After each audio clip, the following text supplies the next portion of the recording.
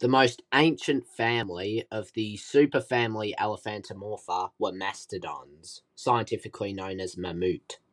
As a family, Mammutidae has been separated from other Proboscideans for 28.4 million years since the late Oligocene epoch. Mammutids also didn't go extinct in the distant past, actually pretty recently. The first genre in the family Mammutidae was the genus Losocodon, with just one known species, Losocodon lossodicus, which lived in the late Oligocene epoch in northwestern Kenya. The dental mesowear of this particular species shows that this animal was likely a browser, feeding on higher growing vegetation.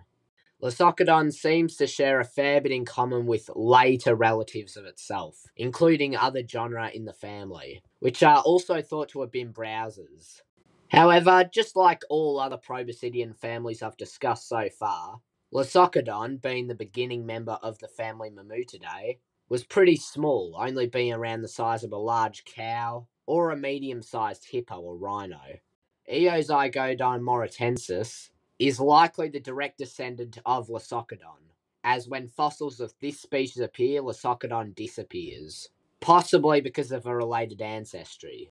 Eozygodon was also a bit more widespread than Losocodon, with remains not only being found in Kenya, but also Namibia and Uganda, likely meaning that the species had a much greater range, as we all know, Uganda and Namibia are not that close to each other.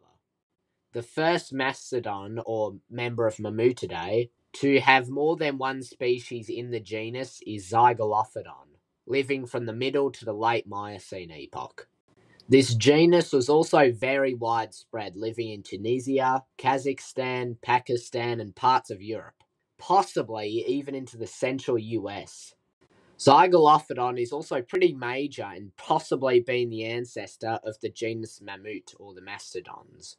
However, first, the genus grew massive.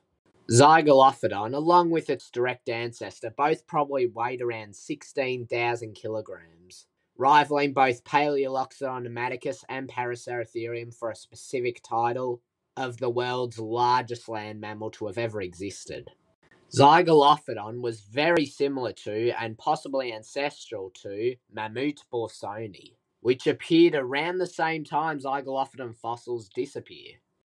Other adaptations with Zygolophodon which seem to line up include incredibly long tusks of up to 5 meters, along with a similar range from China to Ukraine and Greece. Before becoming the famous American mastodons, Mammut borsoni was a possible ancestor of the genus Sino-Mammut from China, living in the Miocene epoch between 12 and 11 million years ago. The genus is known from very fragmentary remains. Next, let's move on to my favourite extinct proboscidean, the American mastodon, Mammut americanum, which is actually the reason I decided to make this video this early. During the last ice age, or the last glacial maximum, the American mastodon lived from northern Mexico to near the Arctic Circle. American mastodon were large animals living in warm climates, especially in Mexico and Florida, so it's unlikely they had that shaggy of a fur coat, unlike woolly mammoths. It is likely that more northern populations may have had a fur covering, but southern populations would have looked a bit more like elephants, just a tad. American mastodon would have been especially common around the Great Lakes region, as this is where there's a pretty high density of their fossils. This is where they would have seen many other animals known to us today and not too long ago. If they were alive today, the American mastodon would likely be the largest land animal on Earth, as some individuals could grow to 325 centimeters tall and weigh up to 11.1 tons, rivaling the size of even modern African bush elephants.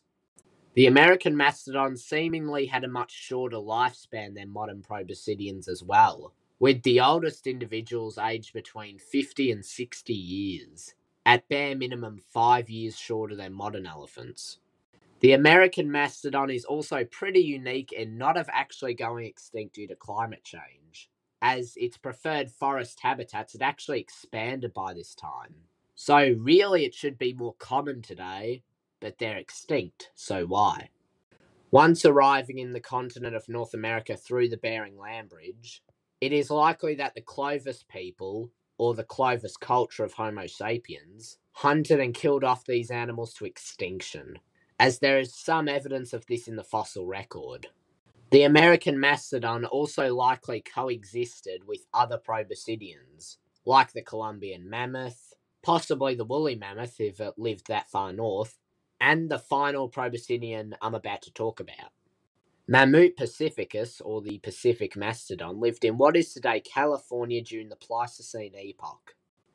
What is likely is that a population of American mastodons migrated here during possibly the Middle Pleistocene epoch, before being isolated from the rest of America, and so diversifying into their own species.